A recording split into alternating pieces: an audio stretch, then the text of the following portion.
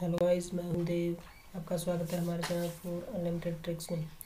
दोस्तों, अगर आप एक वेब डेवलपर बनना चाहते हैं, वेब डिज़ाइनिंग सीखना चाहते हैं, तो आप जुड़े रहिए हमारे इस चैनल के साथ। और आपको मैं पूरी की पूरी एक वेब सीरीज़ दे रहा हूं, जहां पे आपको पूरी की पूरी फुल ट्यूटोरियल दिए जा रहे हैं bye lesson wise lesson.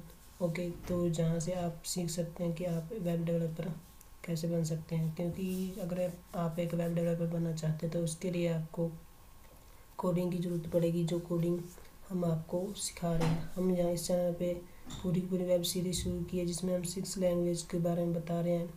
HTML, CSS, JavaScript, Python, square, okay and more. तो ये 6 लैंग्वेज के बारे में हम बता रहे हैं। और अब तक हमारे चैनल पर 11 वीडियो आ चुकी हैं। ओके, 11 लेसन आ चुके हैं। तो आप जाके उनको देखिए पहले, जब जाके ये आपको समझ आएगी। आज की वीडियो में हम HTML के कलर्स को कैसे ऐड करते हैं, जो कलर्स के कोड होते हैं, कलर्स के नेम होते हैं, उनको वैल्यू को कैसे ऐड करते हैं, वो हम सीखने वाले हैं। पिछली वीडियो में हमने किया था कि हम कमेंट को कैसे कर सकते हैं, कमेंट टैग को। और आप जल्दी से इस वीडियो को लाइक कर दीजिए और जल्दी से चैनल को सब्सक्राइब कर दीजिए, और इस साथ में इस बेल के आइकन पर क्लिक कर दीजिए, ताकि मेरे आपको आने वाली हर वीडियो की नोटिफिकेशन मिलती रहे। ओके दोस्तों, तो चलिए हम वीडियो की ओर चलते हैं। तो सबसे पहले हम नोटपैड को ओपन कर लेंगे। ओके, विंडो R प्रेस किया मैंने। यहाँ पे मैं नोटपैड को ओपन करता हूँ। तो चलिए, यहाँ पे हमने नोटपैड को ओपन कर लिया है। और यहाँ पे हम आपको लिख के बताएंगे कि आपको यहाँ पे क्या क्या कुछ करने को मिलेगा। क्योंकि यहाँ पे हम पहले मेंशन कर देते हैं, उसके बाद हम प्रैक्टिकल करके देखेंगे। ओके, तो यहाँ पे हमने जो नोटपैड प्लस प्लस ओपन की है, वहाँ पे हमने ये पिछला प्रोग्राम रन किया था, जहाँ पे हमने HTML के कमेंट टैग को किया था। ओके, तो यहाँ पे हम Ctrl+N करके एक न्यू पेज ले लेते हैं। और जल्दी से जाके आप पहले वाली वीडियो देख लीजिए, ताकि आपको ये वीडियो समझ आ जाए। और पहले वाली वीडियो को मैं इस वीडियो के डिस्क्रिप्शन में लिंक दे दूँगा, और जहाँ से आप जाके देख सकते हैं। ओके, तो चलिए अब हम यहाँ पे थोड़ा सा नोटपैड में आपको बता देते हैं कि इसमें क्या कुछ होने वाला है। ओके, तो यहाँ पे हम HTML कलर्स के बारे में बात करने वाले हैं।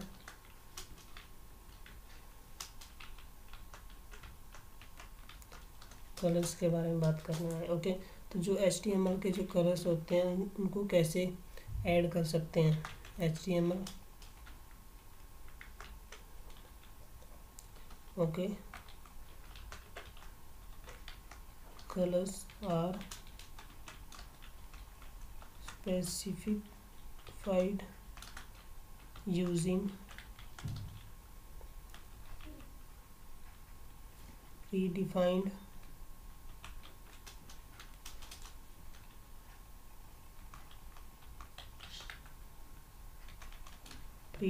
color name। ओके, तो यहाँ पे जो इसके प्रीडिफाइंड कलर्स हैं, उसके नाम के द्वारा हम इनको ऐड कर सकते हैं। और हम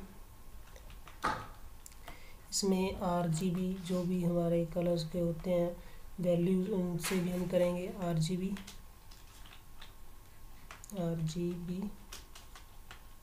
ओके, उसके बाद हम HEX को भी करेंगे, और उसके बाद HSL, उसके बाद हम करेंगे RGBA,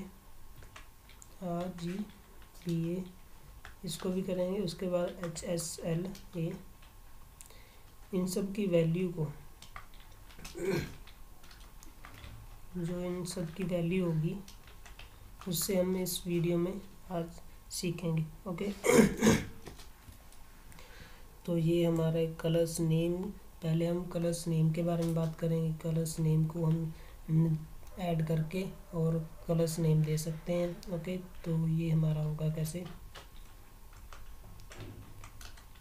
कलर नेम्स। ओके, तो इसमें हम क्या करेंगे, in HTML a color can be specified by using a color name। तो हम यहाँ पे HTML को स्पेसिफाइड करेंगे कलर नेम के द्वारा। ओके उसके बाद हम यहाँ पे करेंगे बैकग्राउंड कलर को सीखेंगे। हम टेक्स्ट के बैकग्राउंड कलर को कैसे चेंज कर सकते हैं। तो यहाँ पे मैं background colour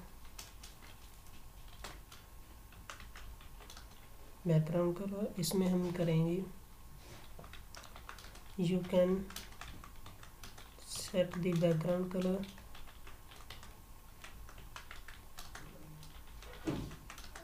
for HTML। Okay element जो हमारे बैकग्राउंड के कलर होंगे उसके HTML एलिमेंट द्वारा हम बैकग्राउंड कलर सेट करेंगे। ओके और उसके बाद हम टेक्स्ट कलर को भी, टेक्स्ट को जो हम कलर करते हैं हम वो सीखेंगे। यानी कि ये वीडियो थोड़ी सी लंबी होगी, लेकिन इसमें हम ऑल कैटेगरी कलर्स के बारे में इसमें बात करेंगे। तो यहाँ पे हम टेक्स्ट कलर की बात करेंगे, टेक्स्ट कलर, जहाँ पे हम टेक्स्ट कलर को भी कलर कर सकते हैं। टेक्स्ट को you can set the colour of text. तो यहाँ पे हम कलर के टेक्स्ट को भी ऐड करेंगे। और उसके बाद हम बॉर्डर कलर सीखेंगे। Border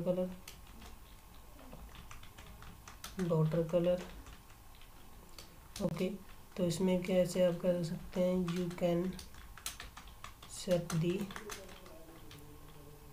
colour of border. जो हमारा बॉर्डर के कलर्स होंगे उनको हम सेट करने वाले हैं। और उसके बाद हम कलर वैल्यू को ऐड करेंगे। Colour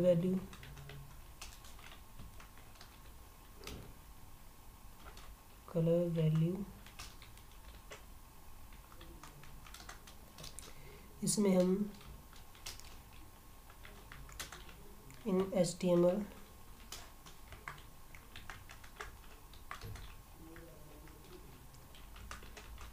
colors can also be specified using RGB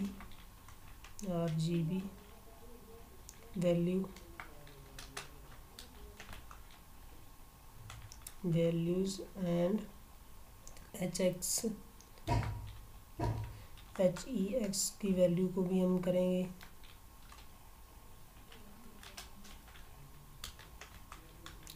values से भी करेंगे। उसके बाद हम करेंगे HSL की वैल्यू को, और उसके बाद हम करेंगे RGBA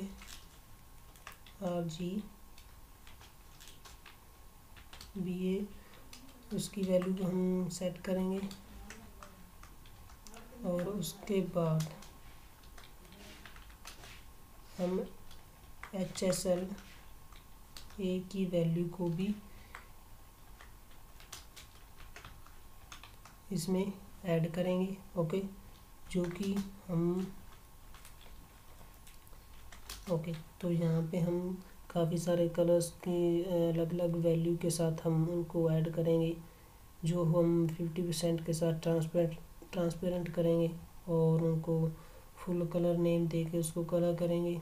ओके और उसके बाद हम RGB यानी कि ये सब मैंने आपको बता दिया है। ओके तो ये ऑल इनका अलग अलग प्रोग्राम होगा। ओके तो यहाँ पे हम जैसे RGB की वैल्यू हम पहले करेंगे, फिर उसके बाद HSL की वैल्यू करेंगे, HSL की, फिर उसके बाद RGBA की, और उसके बाद HSL की वैल्यू करेंगे और उनकी ये वैल्यू को ऐड करके हम कलर कोटेशन को देखेंगे, उनको मैच करेंगे और उसको ट्रांसपेरेंट करके देखेंगे। ओके, तो आज की वीडियो में हम इतने बस इन सब की चीज़ों के बारे में बात करने वाले हैं। ओके, HTML कलर के बारे में, और उसके बाद हम first of all colour name, फिर बैकग्राउंड चेंज करेंगे कलर का, फिर टेक्स्ट का कलर चेंज करेंगे और उसके बाद टेक्स्ट के ऊपर जो बॉर्डर होता है उसे हम लगाएंगे और उसके बाद हम ये RGB प्लस HEX और उसके बाद HSL और उसके बाद RGB और उसके बाद HSLA, इन सब की वैल्यू को हम ऐड करेंगे। ओके दोस्तों, तो चलिए हम पहले कलर नेम के द्वारा हम एक प्रोग्राम रन कर लेते हैं जिसमें हम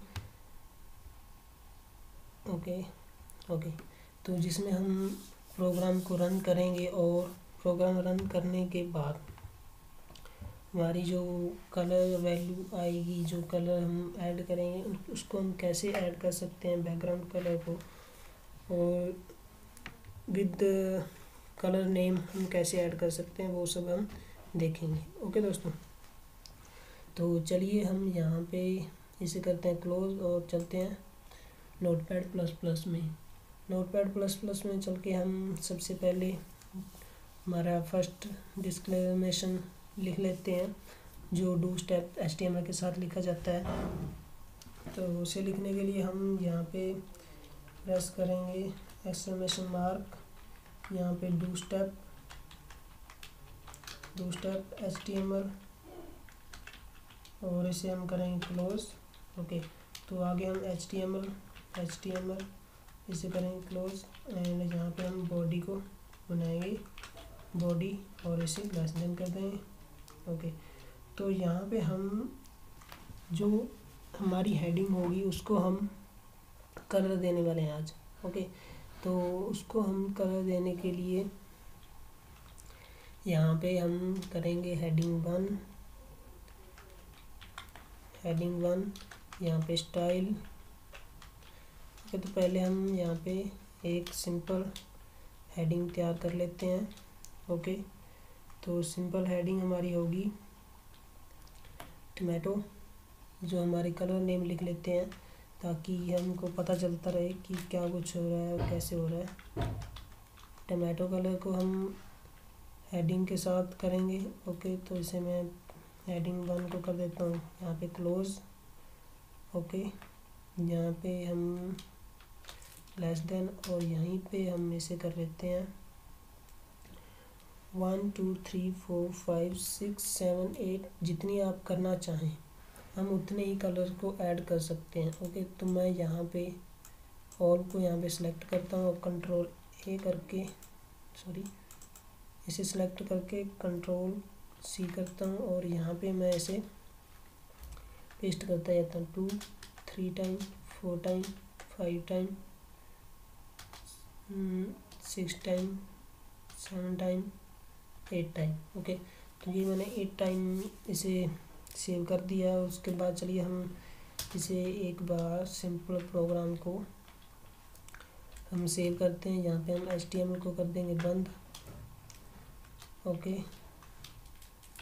तो हमने यहाँ HTML को बंद कर दिया। यहाँ पे हम पहले बॉडी को बंद करेंगे, body less than greater than, यहाँ पे स्लैश, यहाँ पे HTML और यहाँ पे हम लेस देन को। ओके, तो हमारी ये सिंपल प्रोग्राम रेडी हो चुका है। तो हम इसे क्या करते हैं, हम इसे कंट्रोल एस करते हैं, कंट्रोल एस, और हम इसे फाइल नंबर 13 के साथ सेव कर देते हैं। ओके, तो यहाँ पे हम 13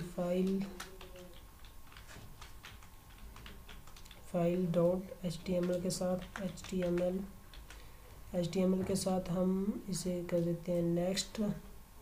और आपको पहले बताया हुआ और वीडियो में बताता हूँ कि आपको जो भी फाइल सेव करनी है HTML की, उसे आप .html के साथ ही सेव करें ताकि हमारी जो फाइल है वो रन कर सके। ओके, अगर अदरवाइज आप सिंपल नेम दे देते तो वो सिंपल डॉक्यूमेंट में चला जाता है, जो कि हमारी फाइल रन नहीं होती। ओके, तो यहाँ पे हम सेव एज टाइप में ऑल टाइप में रखेंगे, क्योंकि हमारी फाइल जो ऑल टाइप में शो कर सके। तो यहाँ पे ऑल टाइप्स आ गया, और उसके बाद हम यहाँ पे से करते हैं सेव। ओके, तो ये हमारा प्रोग्राम बन चुका है। तो देखिए, जो हमारा होता है नोटपैड और नोटपैड प्लस प्लस में जो फ़र्क होता है, वो वहाँ पे हमारी जो ये दिखाता नहीं कोडिंग, वो दिखाता है जब कि सही है या गलत है, वो हम जब प्रोग्राम रन करते हैं। लेकिन यहाँ पे नोटपैड प्लस में क्या होता है कि यहाँ पे हमें पहले से ही दिखा देता है विदाउट ओपन किया हमारा प्रोग्राम, कि हमारा यहाँ पे प्रोग्राम सही कैसे है। क्योंकि जो हमारा ब्लू कलर का ये दिखाई दे रहा है साइड में, तो ये बिल्कुल सही है। अदरवाइज अगर इनमें से कुछ रेड होता है, तो मैं दिखाता हूँ। ओके, या फिर हम इसे कर देते हैं ऐसे। ओके, तो ये देखिए, अब इसमें से ये ब्लैक दिखा रहा है जबकि ये ब्लू दिखा रहा है। तो इस तरह हम इसमें पता चल जाता है कि हमारा जो कोटेशन है वो सही है या गलत है या नहीं है। ओके, सॉरी, कोटेशन नहीं, एलिमेंट्स हैं जो हमारे। तो हेडिंग 1 को हम यहाँ पे कर देते हैं बंद। ओके, तो ये फ़र्क होता है। हम चलिए देखते हैं चल के अपनी फ़ाइल को, हमारी फ़ाइल रन कर रही है कि नहीं। तो हमारी ये फ़ाइल है, हम इसे करते हैं एंटर, और हमारी फ़ाइल ओपन हो जाएगी। ये हमारी फ़ाइल यहाँ पे ओपन हो चुकी है। तो अब हम इसे करते हैं यहाँ से,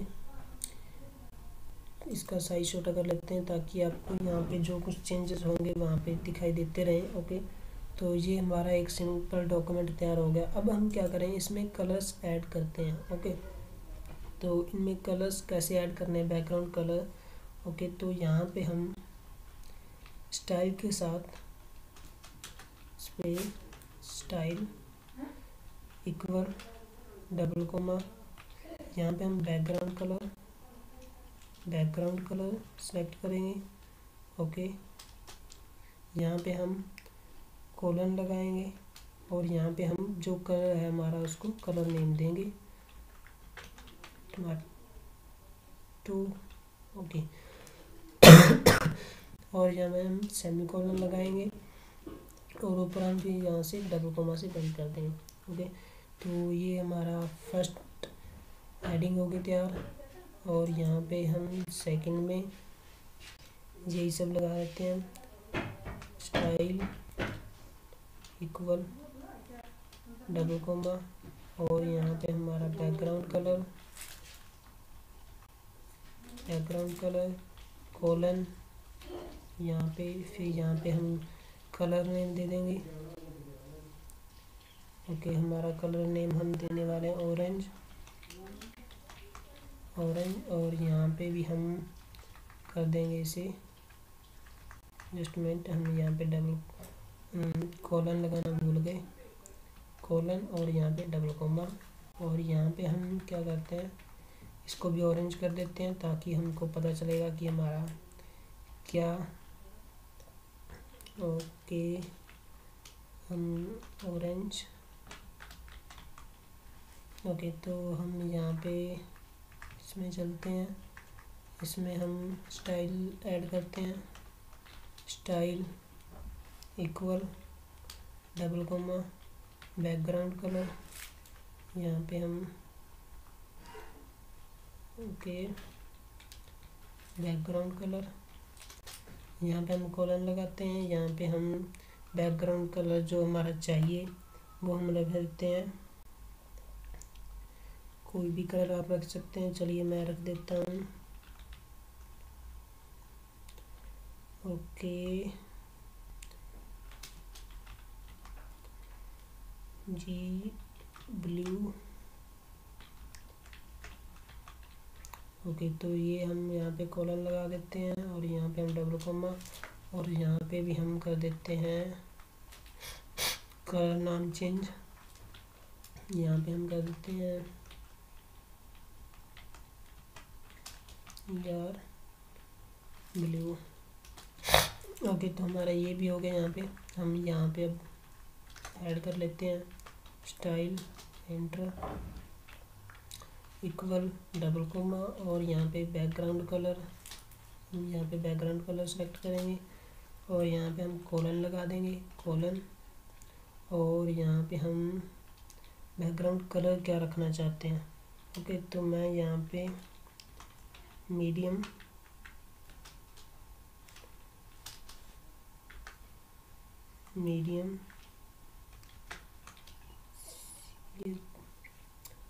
ये ग्रीन, यहाँ पे मैं ये कलर यहाँ पे ऐड कर देता हूँ। यहाँ पे हम कॉलन, यहाँ पे डबल कोमा। ओके, तो यही नेम मैं यहाँ पे ऐड कर देता हूँ। हम इसको करते हैं कट। तो यहाँ पे हम कर देते हैं मीडियम। ओके, तो ये सारा आ गया ऐसे ही। तो अब हम यहाँ पे भी ऐड कर देते हैं जल्दी से style equal double coma background colour enter, और यहाँ पे हम कॉलन को यूज़ करेंगे, कॉलन। अब यहाँ पे हमारा कौन सा कलर होगा वो भी हम सेलेक्ट करेंगे। हम ग्रे कलर को सिलेक्ट कर लेते हैं, ग्रे कलर, कॉलन, यहाँ पे हम डबल कोमा। ओके, तो यहाँ पे भी हम कलर नेम चेंज कर लेते हैं। ओके, तो यहाँ पे हम भी ग्रे। ओके, अब हम यहाँ पे नीचे की साइड यहाँ पे भी चेंज करते हैं स्टाइल इक्वल डबल कोमा। यहाँ पे हम बैकग्राउंड कलर, यहाँ पे हम सेमीकोलन यूज़ करेंगे और यहाँ पे हम अपना कुछ भी कलर नेम दे सकते हैं।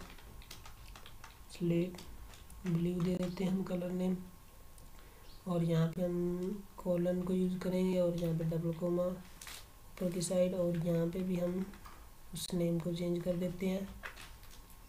ओके, यहाँ पे हम ओके, तो ये हमारा नेम चेंज हो गया। अब हम यहाँ पे भी इसी तरह style equal double coma background colour, और यहाँ पे हम कॉलन सेमीकोलन लगा देते हैं,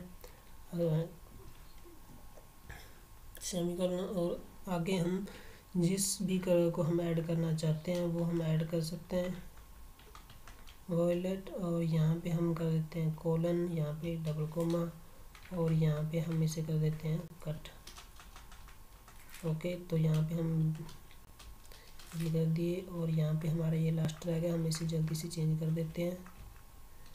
ओके, स्टाइल इक्वल, यहाँ स्टाइल इक्वल डबल कोमा, और यहाँ पे बैकग्राउंड कलर, और यहाँ पे हम सेमीकोलन यूज़ करेंगे। सेमीकोलन यूज़ करने के बाद हम यहाँ पे light grey,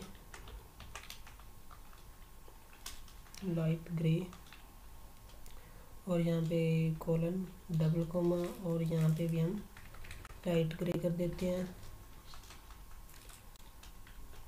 light grey. Okay, तो ये हमारा एक बैकग्राउंड कलर सेट हो गया है। ओके, तो अब हम इसे कंट्रोल एस करके देखते हैं क्या कुछ चेंजेस होते हैं। Control S. ओके, तो हम यहाँ पे इसे रिफ्रेश करते हैं, तो ये देखिए जहाँ पे हमारा जो भी प्रोग्राम था वो अब कलर में हो गया। ओके, मीडियम से ग्रे, यहाँ पे कुछ मुझे लगता है गड़बड़ है। ओके, तो यहाँ पे हम सेट करते हैं हमारे यहाँ पे क्या कुछ गड़बड़ है कि यहाँ पे हमारा कलर नहीं दिखा रहा और यहाँ पे भी नहीं दिखा रहा। ओके, तो चलिए हम यहाँ पे चलते हैं, और यहाँ पे हमारा 1 2 3 4 4th नंबर वाला हमारा कलर सही नहीं दिखा रहा है। तो इसमें क्या होगा, हमारी कुछ स्पेलिंग मिस्टेक रही होगी। चलिए हम इसे दोबारा से लिख देते हैं।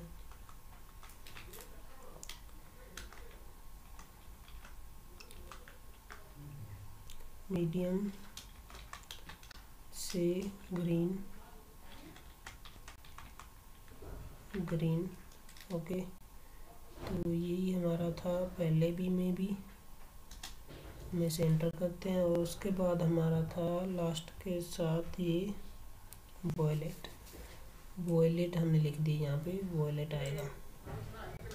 यानी कि हमारा कुछ ना कुछ मिस्टेक हो जाती है, वर्ड मिस्टेक इंटर, और यहाँ पे भी हम कर देते हैं बी, यहाँ पे भी हम चेंज कर दिए, और यहाँ पे भी हम कर देते हैं इसे चेंज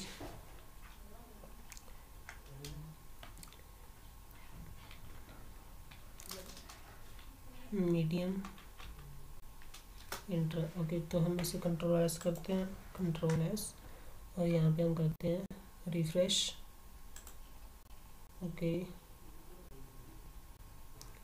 तो अभी तक यहाँ पे भी सही नहीं हुआ है, तो में भी यहाँ पे कुछ ना कुछ गड़बड़ होगी। हम यहाँ पे इसे चेक करते हैं, जहाँ पे हम VIOLT वॉलेट, यहाँ पे भी हम चेंज करते हैं VIOLET वॉलेट। अब हम इसे करते हैं कंट्रोल एस, और यहाँ पे करते हैं रिफ्रेश ओके। तो यहाँ पे देखिए ये सही हो गया। अब हमारा रहेगा ऊपर की साइड वाला ये इसमें हम देखते हैं क्या प्रॉब्लम है, क्यों नहीं हमारा ये शो कर रहा। कॉलन है, सेमी कॉलन है, सब है। चलिए हम इसे एक बार फिर से दोबारा लिख देते हैं ताकि हमारा कुछ मिस्टेक ना हुआ हो। हम यहाँ पे MEDIUMSEA grey GR green okay. तो यहाँ पे हम ये कलर कर देते हैं। तो हम इसे कंट्रोल एस करके देखते हैं, कंट्रोल एस, देखते हैं कुछ चेंजेस हुए कि नहीं। यहाँ पे देखिए, या तो हो सकता है कि हमारे पीसी में या हमारा कंप्यूटर ऐसे कलर ना उठाता हो। चलिए यहाँ पे हम कलर चेंज करके देखते हैं, मे भी कलर में कोई प्रॉब्लम हो। हम यहाँ पे रेड कलर कर देते हैं, रेड, और यहाँ पे भी हम कर देते हैं रेड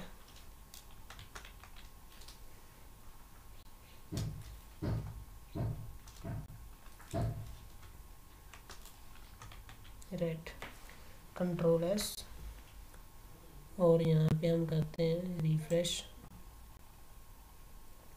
नहीं उठा में भी हमारा कोडिंग में कुछ गड़बड़ रही होगी। हेडिंग 1 हमारा कंप्लीट है, बैकग्राउंड कलर ये भी हमारा कंप्लीट है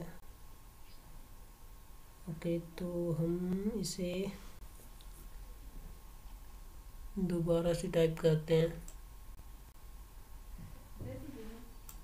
ओके। तो हम इसे दोबारा से टाइप करते हैं, हेडिंग 1, और यहाँ पे हम स्टाइल इक्वल, यहाँ पे डबल कोमा, यहाँ पे background colour semi colon semi colon, यहाँ पे कोलन यहाँ पे यूज़ करेंगे। अब हम यहाँ पे कलर नेम लिखते हैं DM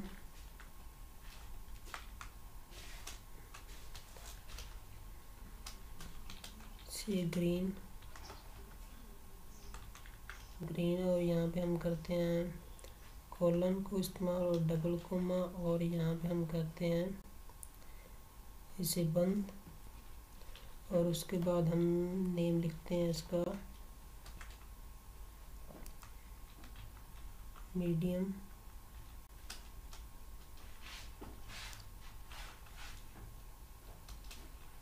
और हम यहाँ पे कर देते हैं इसे बंद, हेडिंग 1, और इसे कर देते हैं बंद ओके। तो यहाँ पे हम कंट्रोल एस करते हैं, देखते हैं कुछ चेंजेस हुए हैं कि नहीं।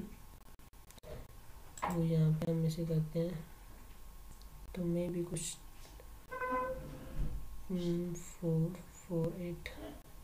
ओके, तो मैं भी यहाँ पे कुछ ना कुछ प्रॉब्लम होगी, हमने सही करके देख लिया, लेकिन हमारे ज़्यादातर कलर जो ऐड किए थे हमने वो सही है। ओके, तो इस तरह आप यहाँ पे कलर्स ऐड कर सकते हैं, बैकग्राउंड कलर। ओके, तो इसके बाद हम क्या करने वाले हैं, इसके बाद हम बैकग्राउंड कलर ऐड कर दिए, लेकिन अब हम ओके यहाँ पे हमने बैकग्राउंड कलर नहीं, कलर नेम्स को ऐड किया था। ओके, तो अब हम बैकग्राउंड कलर को ऐड करेंगे। ओके, तो जो हमारा बैकग्राउंड कलर होगा उसे हम कैसे ऐड करेंगे ताकि जो हमारा पैराग्राफ है वो हमें HD दिखाई दे। और ओके, तो यहाँ पे हम इस प्रोग्राम को पढ़ा रहने देते हैं और यहाँ पे हमें स्पेस देके एंटर देके यहाँ पे और प्रोग्राम रन करते हैं। तो यहाँ पे हम हेडिंग 1 को ले लेते हैं, हेडिंग 1, एंड यहाँ पे हम एक हेलो वर्ल्ड तैयार करते हैं। Hello world, hello world, hello world, हम इसे कर देते हैं स्लैश के साथ, हेडिंग 1 को बंद, हेडिंग 1। यहाँ पे हम नीचे पैराग्राफ लिखेंगे एक। ओके, तो यहाँ पे हम पैराग्राफ शुरू करते हैं, यहाँ पे हम पैराग्राफ को बंद करते हैं और यहाँ पे हम पैराग्राफ टाइप करते हैं। ओके, तो मैं यहाँ पे रैंडमली कुछ भी टाइप कर देता हूँ। Okay, learn portion, okay, dollar set emit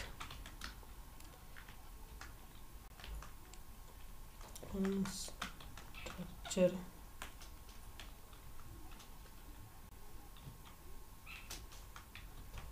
कंस्ट्रक्चर additional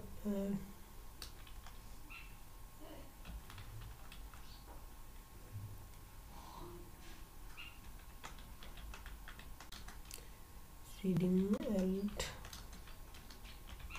setdown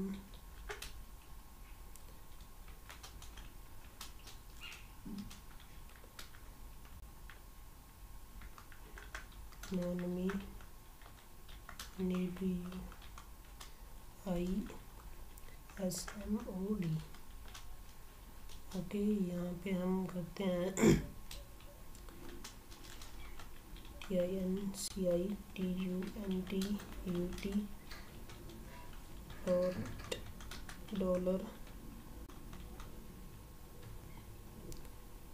dollar okay, मेना अलाइन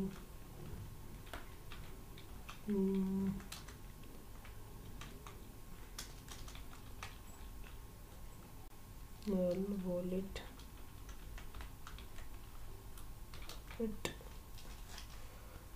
ओके, तो हमने यहाँ पे थोड़ा सा और लिख देते हैं, यूथ विश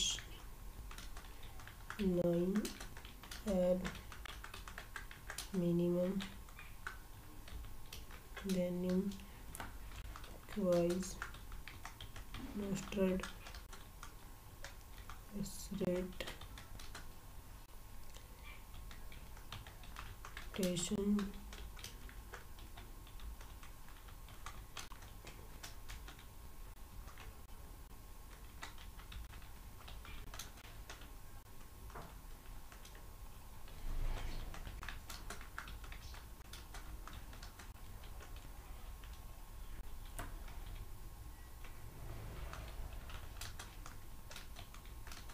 तो ये हमने लिख दिया यहाँ पे थोड़ा सा पैराग्राफ को, ताकि हम इसमें आपको करके दिखा सके कि कैसे होगा। ओके, तो ये हमने पैराग्राफ लिख दिया, हम इसे एंटर करते हैं और यहाँ पे इस पैराग्राफ को करते हैं क्लोज, यहाँ पे /p, यहाँ पे <। ओके, तो ये हमारा एक सिंपल पैराग्राफ हो गया। हम इसे करते हैं Ctrl+S और यहाँ पे हम रिफ्रेश करते हैं तो ये देखिए हमारा ये सिंपल एक पैराग्राफ और हेडिंग रेडी होगी। और उसके बाद हम यहाँ पे जो इसका बैकग्राउंड कलर चेंज करने वाले हैं। ओके, तो यानी कि हमने यहाँ पे इसका पूरा का पूरा बैकग्राउंड कलर ही चेंज करना है, यहाँ पे हमने किया था। Okay,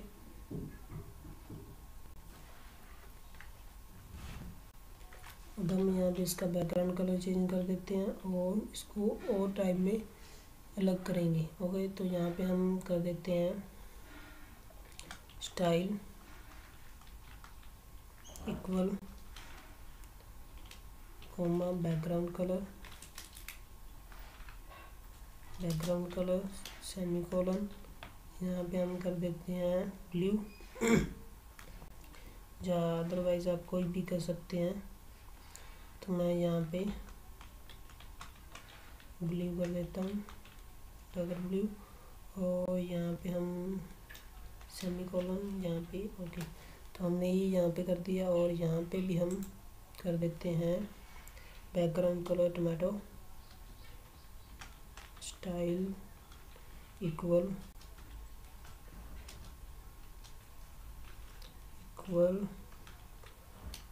double coma background colour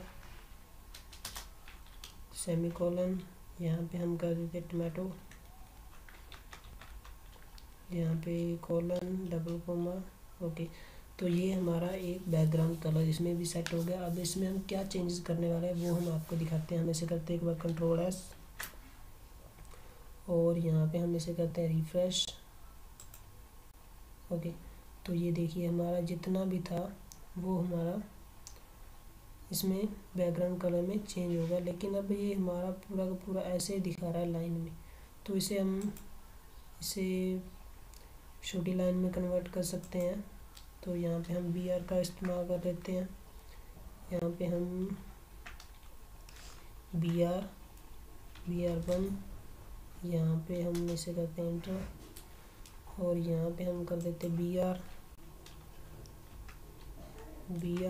break line, और यहाँ पे भी हम कर देते हैं ब्रेक लाइन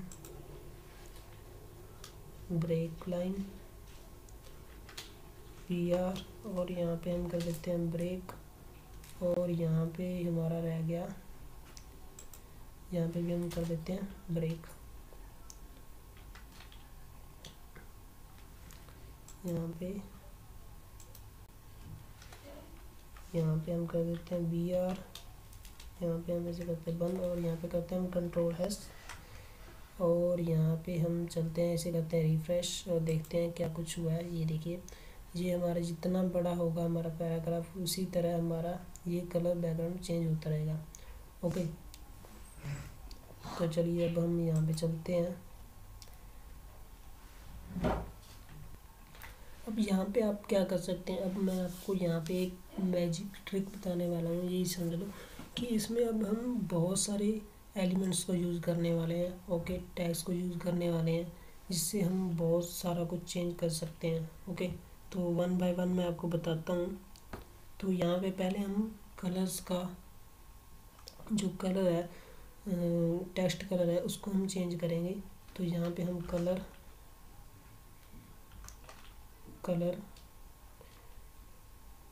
सेमीकोलन, और यहाँ पे हम कर देते हैं ब्लू। ओके, यहाँ पे कॉलन, और यहाँ पे हम करते हैं इसे कंट्रोल एस, और यहाँ पे हम देखते हैं इसे कंट्रोल एस रिफ्रेश करके। ओके, तो यहाँ पे कलर चेंज अभी तक नहीं हुआ है, तो यहाँ पे हम करते हैं, मे भी हमारा सही नहीं हुआ था। हम यहाँ पे colour semicolon BLUE blue. Okay, तो हम यहाँ पे कॉलन को यूज़ कर देते हैं। यहाँ पे हम करते हैं control S. Okay, control S, तो यहाँ पे हम अब रिफ्रेश करते हैं। तो ये देखिए, ये हमारा कलर चेंज हो गया है अब। ओके, तो अब हम यहाँ पे इसे एक बार फिक्स कर लेते हैं ताकि यहाँ पे जो भी चेंजेस होते रहें वो आप देखते रहें। और अब हम यहाँ पे कुछ भी ऐड कर सकते हैं, कुछ भी, यानी कि फ़ॉन्ट फैमिली अब हम यहाँ पे यूज़ करने वाले हैं, फ़ॉन्ट फैमिली। ओके, तो यहाँ पे हम वर्धना जहाँ हम कुछ और को कर लेंगे, तो हम यहाँ पे और को करते हैं। ओके, तो हम इसे करते हैं कंट्रोल एस और यहाँ पे हम इसे करते हैं रिफ्रेश। तो ये देखिए, ये हमारा फ़ॉन्ट फैमिली भी चेंज हो गया। अब हम यहाँ पे क्या करते हैं, यहाँ पे हम और फ़ॉन्ट साइज को ऐड कर लेते हैं। फ़ॉन्ट साइज़ को ऐड करने के लिए यहाँ पे फ़ॉन्ट साइज सेमीकोलन हम 300 कर लेते हैं। यहाँ पे हम 300%। ओके, तो हमने ये कर लिया और यहाँ पे हम कर लेंगे कोलन। ओके, ये करने के बाद हम इसे करते हैं कंट्रोल एस और देखते हैं हमारे यहाँ पे क्या चेंजेस हुए हैं। तो ये देखिए, हमारा वर्ड भी साइज चेंज हो गया। अब इसके बाद हम यहाँ पे और भी चेंजेस कर सकते हैं। हम टेक्स्ट को अलाइनमेंट करेंगे, यानी कि सेंटर में लेके चलेंगे। ओके, लेफ़्ट राइट आप कहीं पे भी रख सकते हो। तो यहाँ पे अलाइनमेंट का जो है टेक्स्ट अलाइन। ओके, इंटर, यहाँ पे मैं कर देता हूँ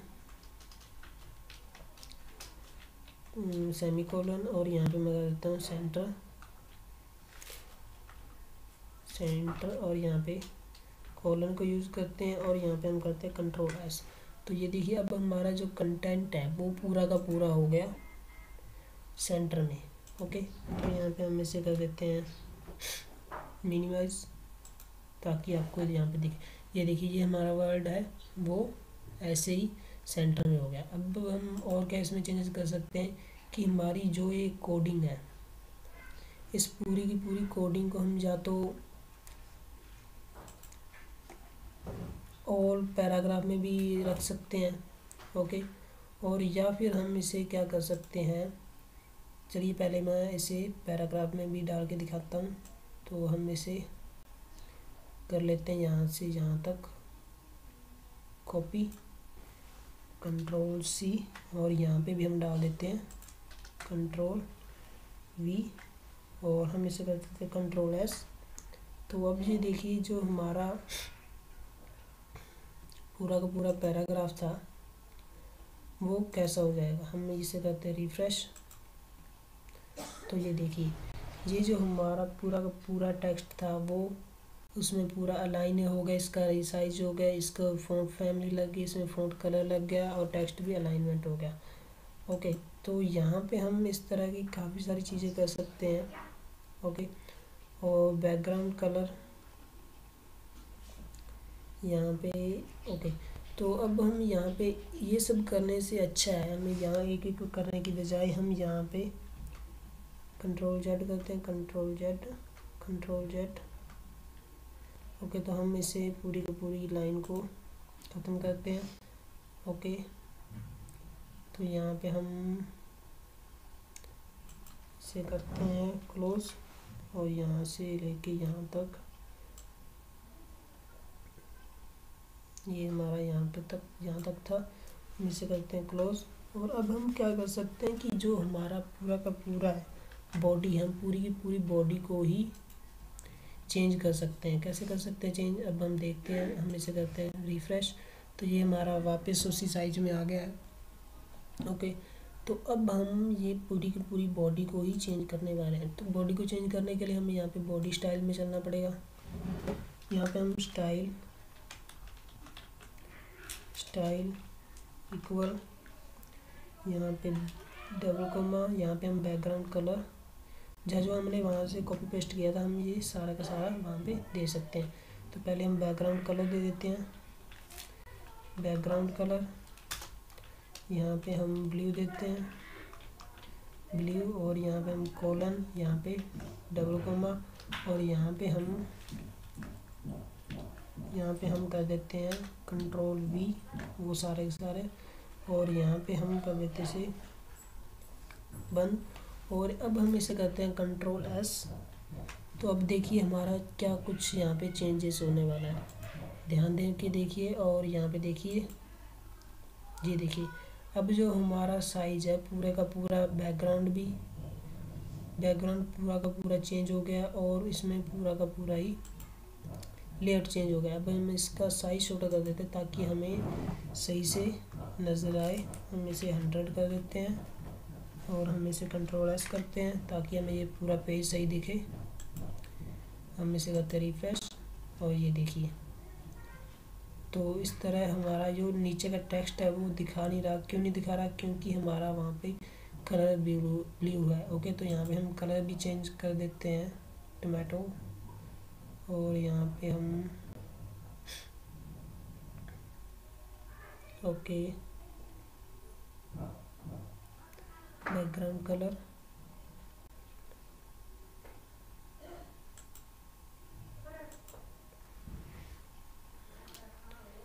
टोमेटो। ओके, तो यहाँ पे ओ में मिस्टेक थी, कंट्रोल एस। और अब हम यहाँ पे देखते हैं रिफ्रेश करके। ओके, तो ये हमारा बैकग्राउंड कलर भी नज़र आने लगा है। ओके, तो इस तरह हम पूरी की पूरी बॉडी को चेंज कर सकते हैं। आपको थोड़ा सा टाइम देना पड़ेगा, थोड़ा सा ध्यान देना पड़ेगा। ओके, और उसके बाद हम क्या करने वाले हैं, ओके तो वो देखते हैं हम। तो अब तक हमने यहाँ पे टेक्स्ट कलर, बैकग्राउंड कलर को, फ़ॉन्ट फैमिली, फ़ॉन्ट साइज और टेक्स्ट अलाइनमेंट को यूज़ कर लिया। अब हम क्या कर रहे हैं, अब हम बॉर्डर को यूज़ करेंगे कि अगर हमें बॉर्डर लगाना है तो हम किस तरह लगा सकते हैं। एक पूरे का पूरा बॉर्डर, एक पूरी बॉडी को, या पूरे एक पैराग्राफ को, या पूरी एक हेडिंग को। तो चलिए हम उसके लिए यहाँ पे एक न्यू पैराग्राफ ऐड करते हैं ताकि आपको समझ आए पहले। तो यहाँ पे हम एक पैराग्राफ ऐड करते हैं, पी एंड क्लोज।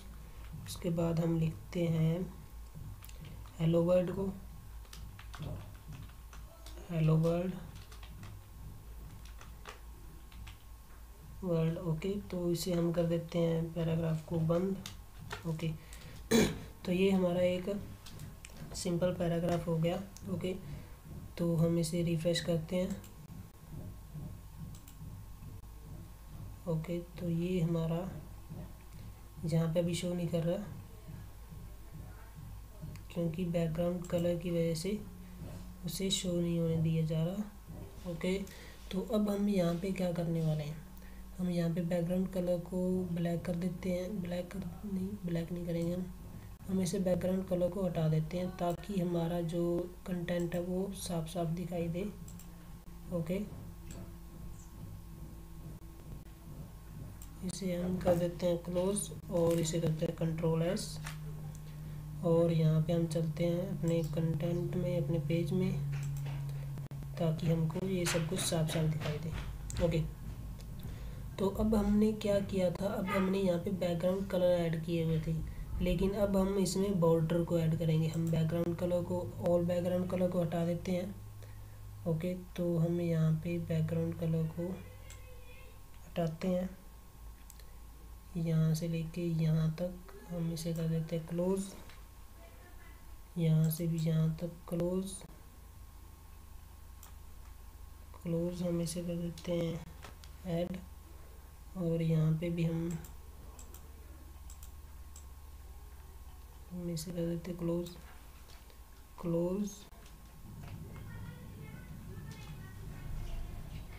ओके, तो अब हम यहाँ पे भी इसे कर देते हैं क्लोज।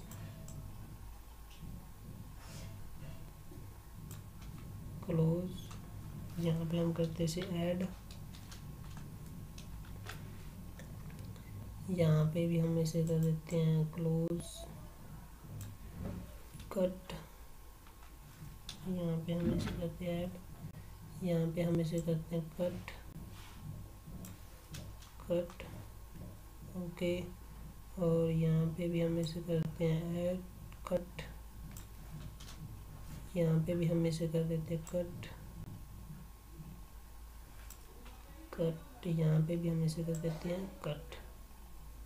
तो चलिए अब हमने यहाँ पे ऑल बैकग्राउंड को कट कर दिया और हम देखते हैं कंट्रोल एस करके अब हमारा क्या होने वाला है। यहाँ पे अब हमारे यहाँ पे चेंजेस हो गए, जो बैकग्राउंड कलर है वो हमारे चले गए। ओके, जो टेक्स्ट कलर था वो रह गया। अब हम इसमें बॉर्डर को इंसर्ट करने वाले, बॉर्डर लगाने वाले, वो कैसे लगाएंगे? अगर हम चाहें तो पूरी बॉडी में भी बॉर्डर लगा सकते हैं, और अगर हम चाहें तो अकेले एक एक पैराग्राफ में भी लगा सकते हैं। तो वो कैसे लगाएंगे? हम पहले एक पैराग्राफ को ले लेते हैं, या हेडिंग को ले लेते हैं। यहाँ पे हम हेडिंग में स्टाइल इक्वल डबल कोमा, और यहाँ पे हम बॉर्डर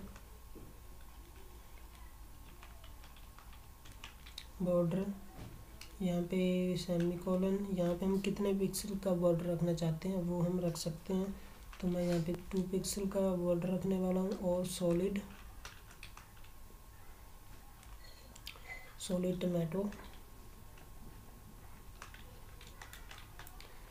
टमाटो के कलर का बॉर्डर रखना चाहता हूँ। यहाँ पे हम कर देते हैं कॉलन, और यहाँ पे डबल कोमा।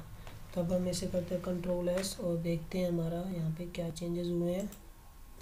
यहाँ पे हम करते हैं रिफ्रेश, और जस्ट मिनट, यहाँ पे एक मिस्टेक है, यहाँ पे ये दिखा रहा है, ये देखिए ये मिस्टेक हमारी। तो यहाँ पे हम ओके, तो ये हमारा यहाँ पे था। ओके, एंड स्टाइल बॉर्डर, यहाँ पे double coma, border 2 pixel, solid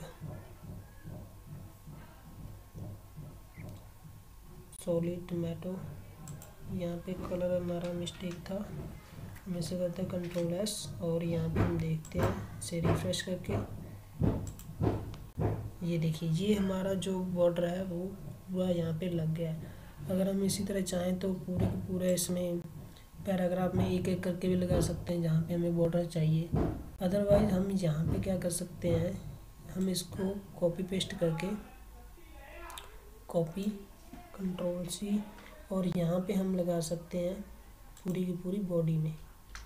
तो यहाँ पे हम कंट्रोल वी करते हैं, और हम इसे करते हैं कंट्रोल एस, और यहाँ पे हम इसे करते हैं रिफ्रेश। ओके, तो ये देखिए हमारा पूरा का पूरा एक बॉर्डर यहाँ पे लग गया है। और यहाँ पे अगर हम चाहें तो किसी भी पैराग्राफ में कहीं पे भी लगा सकते हैं। ओके, तो हम यहाँ पे पैराग्राफ में ऐड कर देते हैं कंट्रोल, यहाँ पे हम style equal double coma control we. Okay, और यहाँ पे भी डबल कोमा। ओके, तो अब हम यहाँ इसे करते हैं कंट्रोल एस। तो अब हम यहाँ पे रिफ्रेश करके देखते हैं यहाँ पे क्या चेंजेस हुए हैं। तो ये देखिए अब हमारा यहाँ पे भी बॉर्डर लग चुका है। तो इस तरह हम यहाँ पे किसी भी तरह बॉर्डर को यूज़ कर सकते हैं। ओके, तो अब हम यहाँ पे कुछ और भी ऐड करने वाले हैं। अब हम कलर की वैल्यू को ऐड करेंगे। ओके, तो जिसमें हम कलर्स की वैल्यू को ऐड करके हम अलग अलग तरह के बना सकते हैं, उसमें पैराग्राफ वगैरह वगैरह जो कुछ भी हैं। ओके, तो यहाँ पे हम कलर्स की वैल्यू को ऐड करेंगे। वो कैसे करेंगे? हम बैकग्राउंड कलर में यहाँ पे जाएंगे। ओके, तो यहाँ पे हम बैकग्राउंड कलर यहाँ पे सिलेक्ट करते हैं। हम एक एक की वैल्यू या उसका, जैसे हम HSL या RGB या कुछ और HSL RGBA और इस तरह के जितने भी वैल्यू वाले हैं उनको हम ट्रांसपेरेंट कर सकते हैं। ओके, तो इसके लिए हम यहाँ पे कुछ कुछ को हम ऐड करते चलते हैं ताकि हमारी वीडियो जल्दी कंप्लीट हो जाए। यहाँ पे स्टाइल इक्वल, यहाँ पे इक्वल डबल कोमा, और यहाँ पे हम बैकग्राउंड कलर ऐड करते हैं, बैकग्राउंड कलर, और यहाँ पे हम कर देते हैं सेमीकोलन, 1 मिनट, बैकग्राउंड कलर,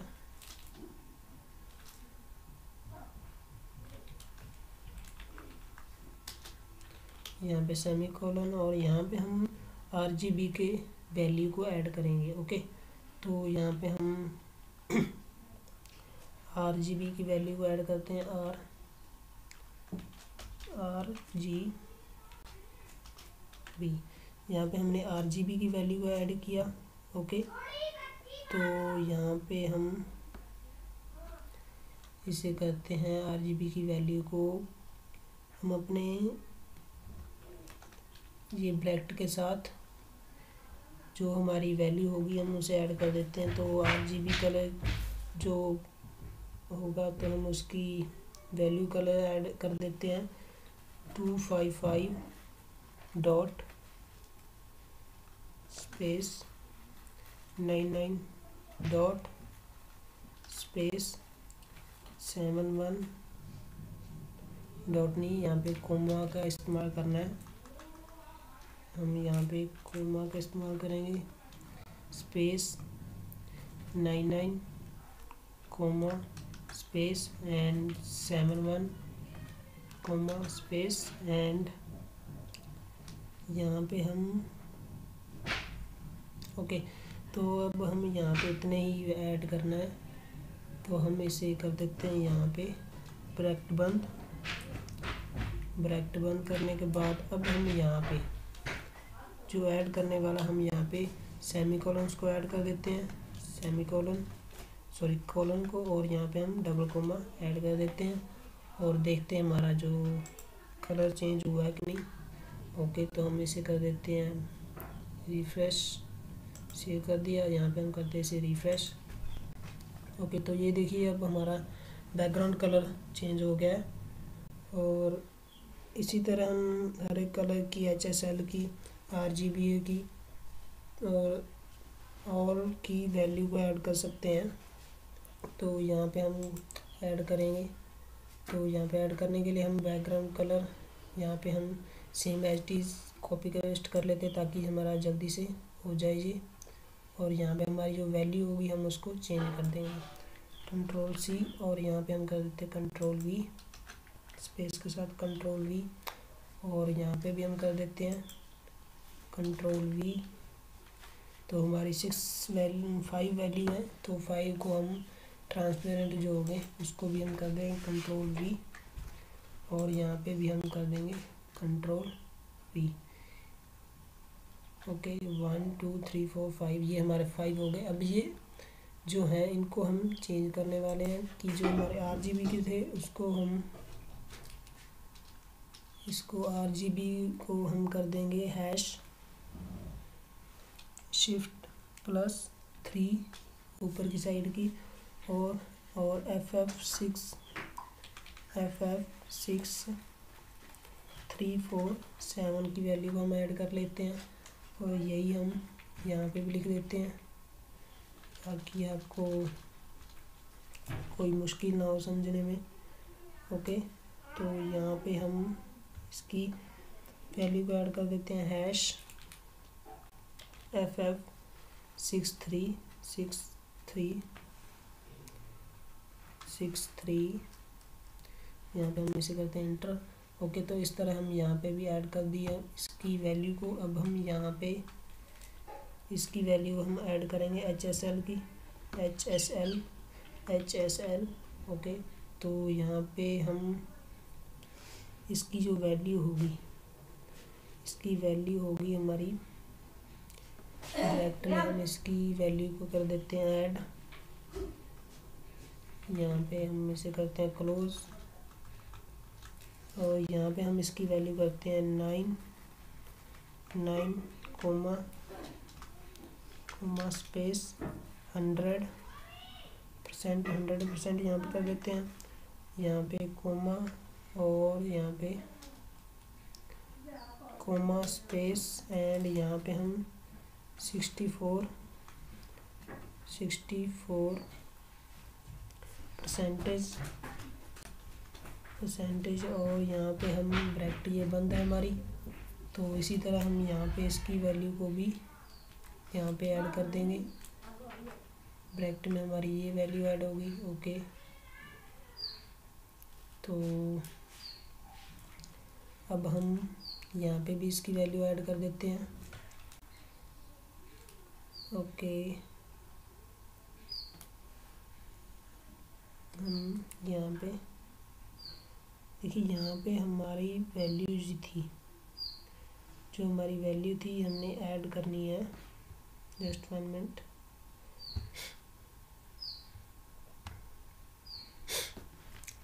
यहाँ पे मुझे लगता है कुछ मिस्टेक हुई है।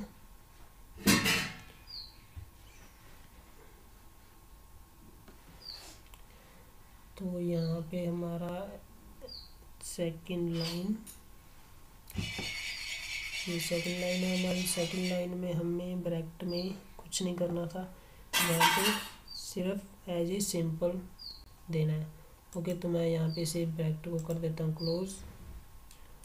ओके, यहाँ पे हम कर देते हैं इसे क्लोज। ओके, तो यहाँ पे हमें ये सिंपल वैल्यू देनी है।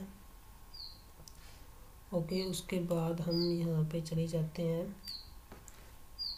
नीचे की ओर। यहाँ पे HSL की वैल्यू ऐड कर दिया हमने, HSL की वैल्यू को ऐड किया हमने। और उसके बाद हम ऐड करेंगे यहाँ पे नीचे RGBA की वैल्यू को ऐड। ओके, तो RGBA की वैल्यू भी सेम है, लेकिन इसमें जो बैकग्राउंड पीछे की साइड है वो चेंज है। तो यहाँ पे हम 50% ट्रांसपेरेंट करने वाले हैं, 0.5। ओके, तो ये हम इसकी ट्रांसपेरेंट कर देते हैं। और RGB यहाँ पे हम जो है HSL उसको भी ट्रांसपेरेंट करने वाले हैं, HSLA, इसको भी हम 50% ट्रांसपेरेंट करने वाले हैं। इसकी पूरी की पूरी वैल्यू चेंज करते हैं। इसकी वैल्यू है 9 स्पेस 100% एंड स्पेस, एंड उसके बाद हम 64% और उसके बाद स्पेस 0.5। ओके, तो ये हमारी वैल्यू है।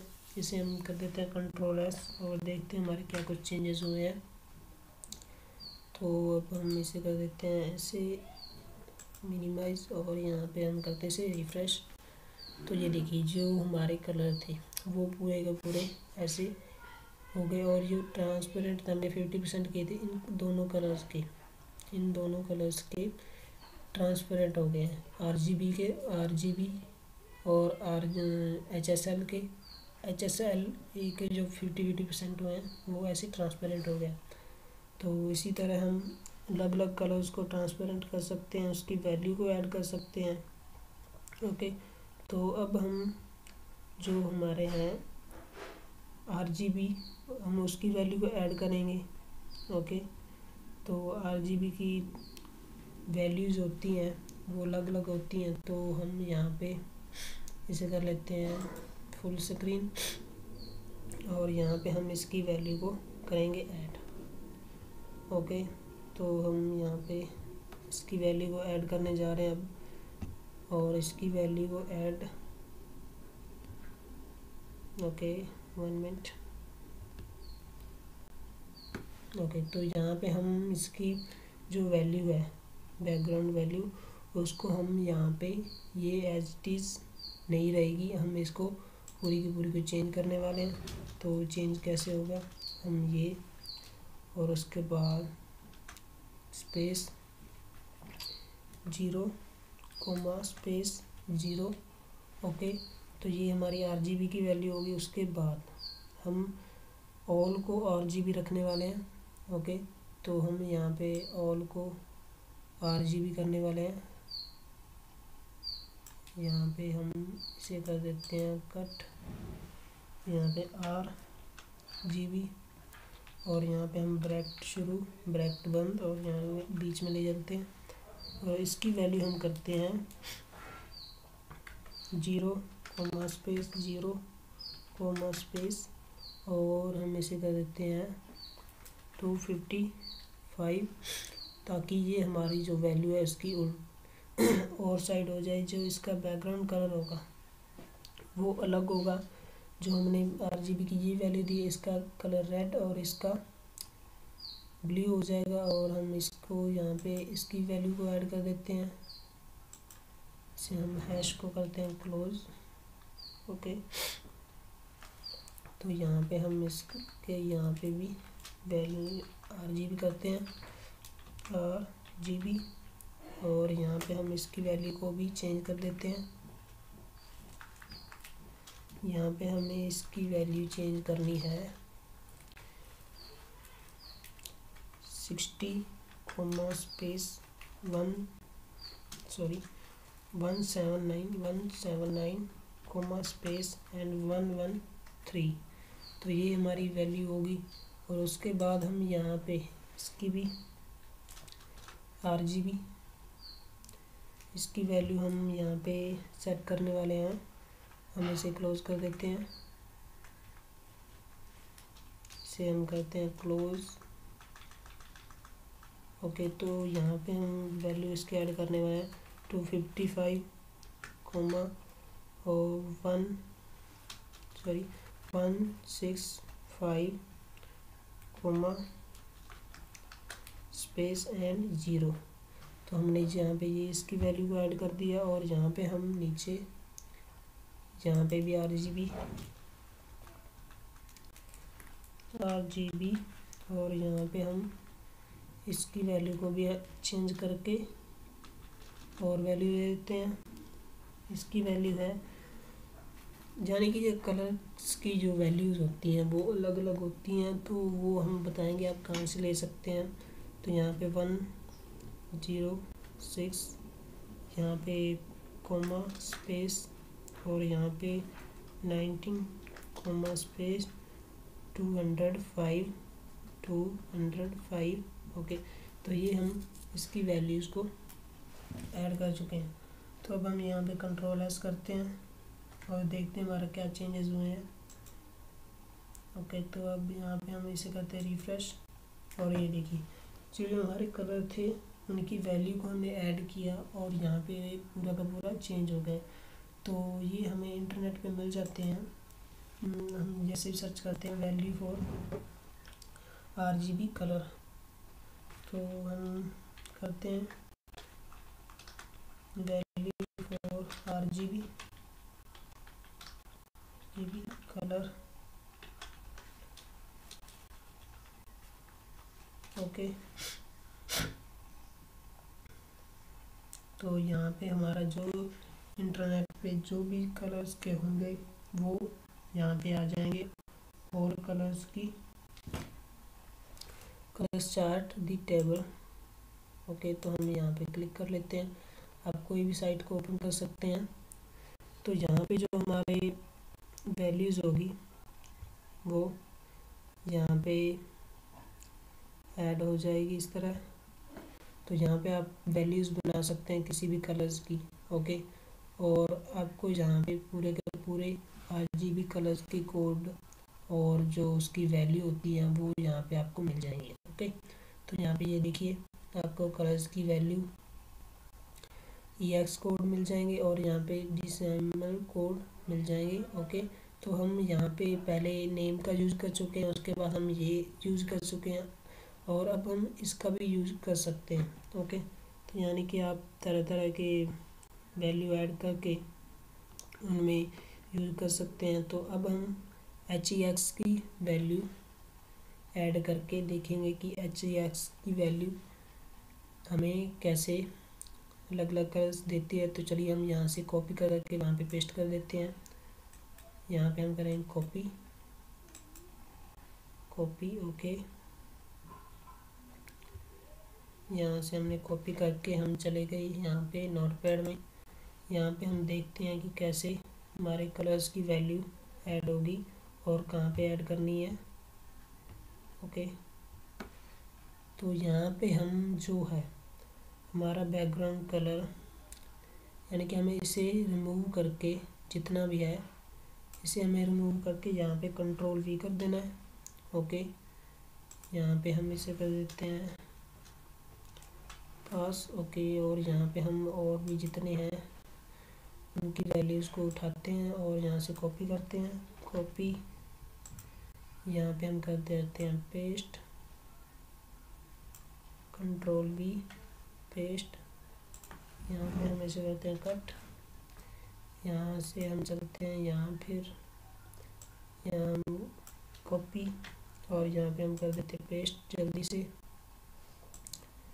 यहाँ पे हमने किया कंट्रोल V, यहाँ पे हमने इसे कट किया और यहाँ पे हम फिर से चलते हैं, यहाँ पे हम ये येलो कलर का HEX कोड उठा लेते हैं, कंट्रोल C, यहाँ पे हम चलते हैं और यहाँ पे हम डाल देते हैं इसकी वैल्यू HEX की, कंट्रोल V, ओके।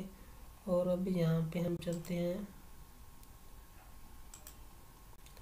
यहाँ पे हम ये कलर की वैल्यू HEX की वैल्यू उठा लेते हैं, कंट्रोल C, यहाँ पे चलते हैं हम, यहाँ पे हम डाल देते हैं इसकी वैल्यू को, कंट्रोल V, ओके। तो अब हम यहाँ पे कंट्रोल S करते हैं और देखते हैं हमारा क्या कुछ चेंजेस हुए हैं, ओके। तो हमने यहाँ पे इसे इमेज किया और यहाँ पे हम इसे रिफ्रेश करते हैं, तो ये देखिए ये हमारे HEX की वैल्यू ऐड हो गई और यहाँ पे हमारा जो कलर है वो भी यहाँ पे चेंज हो गए हैं, ओके। तो आप इसे स्टाइल में भी लगा सकते हैं कि कैसे अगर हमें फ़ॉन्ट साइज या फ़ॉन्ट कलर में टेक्स्ट कलर में हमें किसी कलर की वैल्यू को ऐड करना है तो वो भी हम कर सकते हैं, ओके।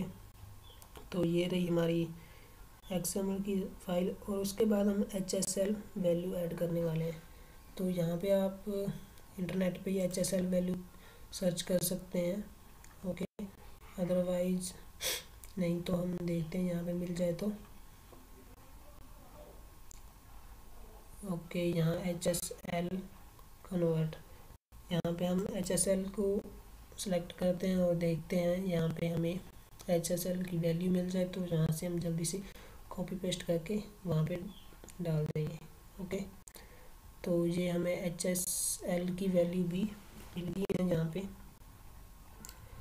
तो हम यहाँ पे HSL को यहाँ पे कॉपी करते हैं, कॉपी पेस्ट करके हम यहाँ से कलर चेंज करते हैं। अभी यहाँ से मैंने किया कॉपी, कंट्रोल C और यहाँ पे हम चलते हैं कंट्रोल V, हम जल्दी से यहाँ पे कंट्रोल V कर देते हैं, कंट्रोल V और यहाँ पे हम HSL ऐड कर देते हैं और हम फिर से चलते हैं जहाँ से हम कलर की वैल्यू उठाते हैं, कंट्रोल C, यहाँ पे हम चलते हैं, यहाँ पे हम चल के यहाँ पे इसे करते हैं पेस्ट, कंट्रोल V, यहाँ पे हम कर देते हैं HSL की वैल्यू HSL, ओके। और यहाँ पे तो यानी कि आप यहाँ से हम बाकी जितनी भी हमारी और जो वैल्यू है तो उनको भी हम यहाँ से ऐड कर सकते हैं, ओके। तो स्ट्रक्चर को भी आप यहाँ से कर सकते हैं ऐड, और उसके बाद लाइटिंग को कम ज़्यादा कैसे करना है वो भी आप यहाँ से कर सकते हैं, ओके। तो ये आप तरह तरह के यहाँ से एक्सपेरिमेंट कर सकते हैं। और जहाँ पे अब हम ये दो एग्जांपल के तौर पे सिर्फ हमने यहाँ पे दो ही किए हैं, अब हम जो है RGBA कलर की वैल्यू को भी उठा लेते हैं और यहाँ पे कर देते हैं और एक साथ हम इसको रन कर देंगे, ओके। तो यहाँ पे हम RGBA को देखते हैं कहाँ पे हमें RGBA का मिलेगा, जो हमें डार्क करने का ऑप्शन देते हैं, यानी कि RGBA तो यहाँ पे RGBA का नहीं है। तो चलिए हम यहाँ पे सर्च कर लेते हैं RGBA colour value, RGBA colour value,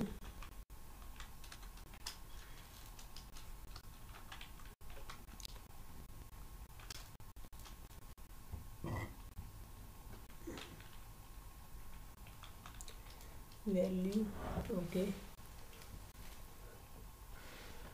तो यहाँ पे हम RGBA के कलर की वैल्यू को उठाने वाले हैं। यहाँ पे हम RGBA कलर HTML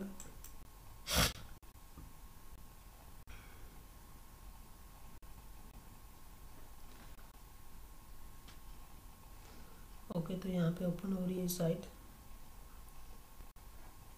तो यहाँ पे हम RGB कलर की हमें वैल्यू मिल जाए तो बेटर है। ये पिक है, यहाँ पे नहीं है। ओके, तो चलिए हम देखते हैं और हमने इसे बैक करते हैं।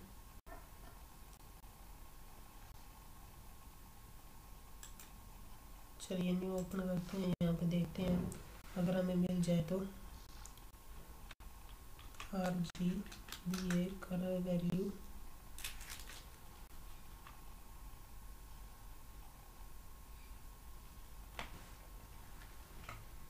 तो यहाँ पे हमने RGBA कलर कोड को सर्च किया और यहाँ पे हमें RGB कलर कोड मिल जाएंगे।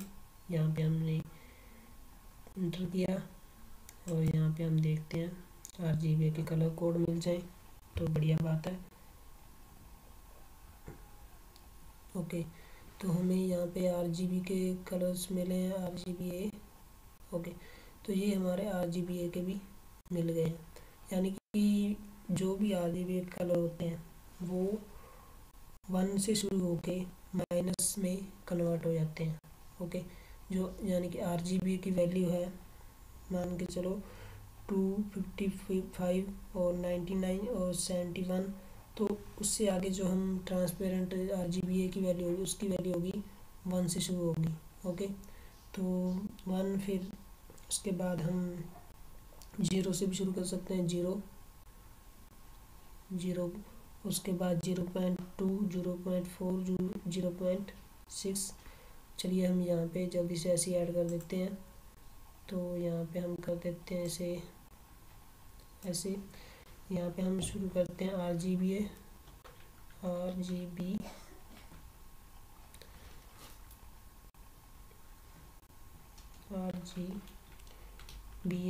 और यहाँ पे हम शुरू करते हैं ब्रैकेट में बंद, जहाँ पे हम कलर वैल्यू देते हैं 225 comma space 99 comma space and 71 comma space, और यहाँ पे हम टॉप की वैल्यू देते हैं और यहाँ पे हम एक बिल्कुल लो की वैल्यू देंगे। ओके, तो यहाँ पे हम 1 दे देते हैं और यहाँ पे हम नीचे वैसे करते हैं कॉपी पेस्ट, कॉपी, एंड यहाँ पे हम कर देते हैं इसे पेस्ट, कंट्रोल V, और यहाँ पे हमारी जो वैल्यू होगी वो हम बिल्कुल 0 कर देते हैं, 0। ओके, तो ये इस तरह हमारे ये RGBA की वैल्यू सेट होगी और इसी तरह हम उसकी RGB HSL की भी वैल्यू को ऐड कर सकते हैं। तो चलिए हम यहाँ पे एक पूरी की पूरी लाइन को कॉपी करते हैं, कॉपी, यहाँ पे पेस्ट, ताकि हम RGBA का साथ ही आपको दिखा दें HSL का। ओके, तो यहाँ पे हमने यहाँ पे ये किया कॉपी, कंट्रोल C, और यहाँ पे हम कर देते हैं कंट्रोल V, और यहाँ पे हम चेंज कर देते हैं HSLA, और यहाँ पे हम इसकी वैल्यू को पूरी को चेंज कर देंगे। हम एक टॉप की एक ऐड कर देते हैं और दूसरी हम बिल्कुल लो की ऐड कर देते हैं। तो टॉप की वैल्यू हमारी है 9 कॉमा स्पेस 100%, और उसके बाद है comma space and 64 comma percentage के साथ कॉमा परसेंटेज कॉमा, और यहाँ पे हम 1, और यहाँ पे इसके बाद हम ऐड करने वाले हैं इसकी वैल्यू बिल्कुल लो। तो यहाँ पे हम इसे करते हैं कॉपी, यहाँ पे हम कर देते हैं इसको पेस्ट, कंट्रोल V, और यहाँ पे हम इसकी वैल्यू कर देते हैं 0। आप जितनी चाहे रख सकते हैं, 0, 0.2, 0.4, 5, 6, 8 और 1 तक होती है। तो हम इसे करते हैं कंट्रोल S और देखते हैं क्या चेंजेस होते हैं। तो यहाँ पे हम इसे कर देते हैं मिनिमाइज, और यहाँ पे हम करते हैं रिफ्रेश। ओके, तो ये देखिए हमारी जो कलर की थे उनको RGBA में कन्वर्ट हुए हैं और दूसरे HSL में या RGBA में। ओके, तो यहाँ पे उनकी वैल्यू जो ऐड हुई है, यहाँ पे हम देख रहे हैं HSL की वैल्यू। ओके, तो यहाँ पे HSL की वैल्यू आप कुछ भी रख सकते हैं। और उसके बाद हमने की थी RGBA की वैल्यू। ओके, तो इस तरह आप जहाँ से भी कलर कॉम्बिनेशन यहाँ से भी उठाना चाहते हैं RGBA के HSL और जो है EXL यहाँ से भी उठाना चाहें आप उठा सकते हैं इंटरनेट से। ओके, तो चलिए आज की वीडियो में बस इतना ही, काफ़ी लंबी वीडियो हो गई है। और जाते जाते अगर आपको वीडियो अच्छी लगी है तो प्लीज़ हमारे वीडियो को लाइक कर दीजिए और साथ में चैनल को सब्सक्राइब कर लीजिए और साथ में इस बेल के आइकन पर क्लिक कर दीजिए, जिससे कि आपको मेरे आने वाली हर वीडियो की नोटिफिकेशन मिलती रहेगी।